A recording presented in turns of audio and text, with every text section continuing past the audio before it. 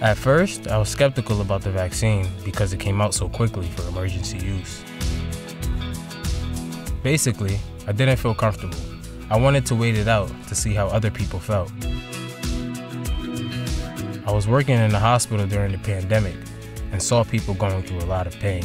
So when I heard the Pfizer vaccine got approved and saw some of my friends get the vaccine, I said, you know what? I'll get vaccinated. You gotta think about the pros versus the cons and how that's gonna affect your peace of mind. I'd rather have that protection now. These are some crazy times we're all living through. Getting vaccinated put me on pace to beat COVID.